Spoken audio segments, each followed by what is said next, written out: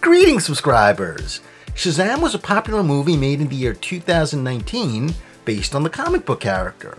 The story was set in the American city of Philadelphia, however, it was mostly filmed in the Canadian city of Toronto. Amongst the locations seen in Toronto was the exterior of this school, which Billy Batson and his siblings attended. And in October of 2019, I visited this location. The real name of this school is Greenwood Secondary School, and although the GPS address is technically in Toronto, I'd say this location is, realistically, about a 20-minute drive from the heart of Toronto. I can honestly say the exterior of this school has some very visually interesting architecture.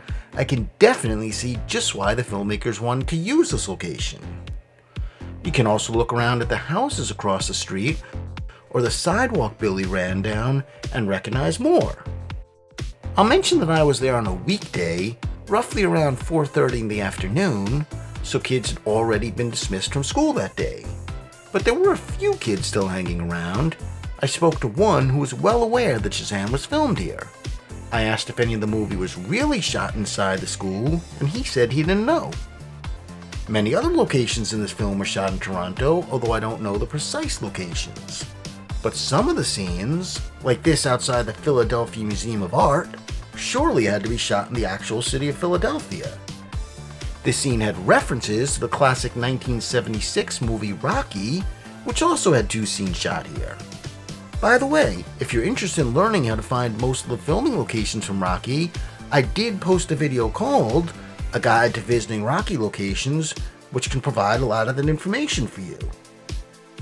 And that's basically it. That's what I have to show and tell about my visit to the exterior school filming location from the movie Shazam. But as always, I'd like to hear some feedback from you viewers. Did you find this video to be interesting? Helpful? Does it make you want to go there? Or do you know of more information I should have included? Please leave it all in the comments below. And if you've enjoyed this video and you'd like to see more of my videos, then please feel free to hit the subscribe button and hit the bell. I would love to have you. Thank you.